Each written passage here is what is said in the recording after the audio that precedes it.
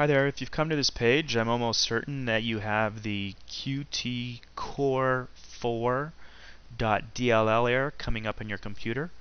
You probably have some kind of dialog box coming up suggesting that you're missing this file. So give me a minute or two and I'll explain the quickest way to fix this error.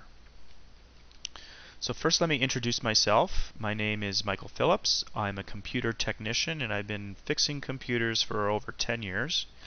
And as you can probably imagine, I've seen every kind of computer error imaginable. The first question you may have is, how do I know that I have a QT4.DLL error?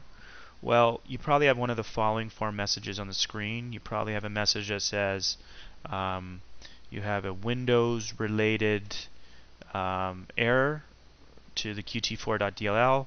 You may have the QT4.DLL not found error message. It may tell you that the file QT4.DLL is missing, or you may have something that says the program can't be found because the file is missing. So what's the quickest way to fix this kind of error? Well, in my opinion, hands down, what I recommend to all my clients is a piece of software called Registry Easy. The software is probably the easiest and most effective software on the market that fixes any kind of, not just DLL problems, but any kind of Windows computer problem in general. What I found is that this software fixes at least 98 to 99% of the most common errors and problems associated with Windows. And the reason I love it is because in 3 simple clicks, it fixes your computer, it will scan it, and best of all, it works. So what exactly does the software do? Well, here's a screenshot of the software in action. What it's going to do is it's going to go, you click the scan now, and it's going to go out and it's going to look at some of the common Windows associated errors. It's going to look for DLL errors. It's going to look for invalid file extensions, invalid file paths, invalid shortcuts, all that great stuff. And what's great about it is that as it goes through the process, there's a status. It tells you where it's at, as well as it highlights in red all of the errors that it's found.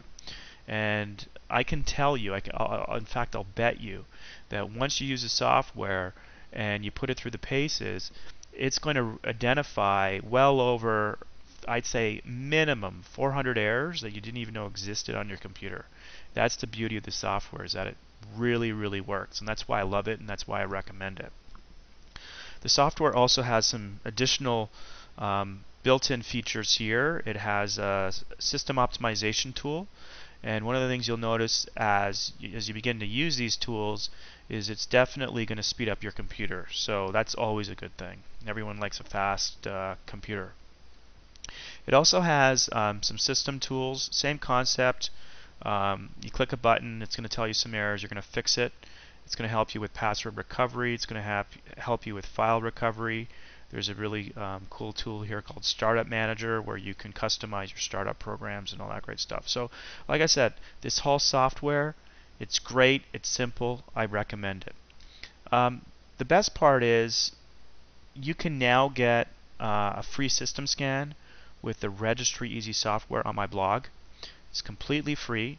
Just go to QTCORE4.DLL.com, or there's probably a link either below this page or off to the side. Click that, it'll take you to my blog. Read my blog, lots of useful tips there. Download the software, give it a try. Like I said, based on all my years of experience, I have found Registry Easy to be the easiest and most effective way to fix DLL problems and any kind of window problems in general. So go check it out. Once again, my name is Michael Phillips.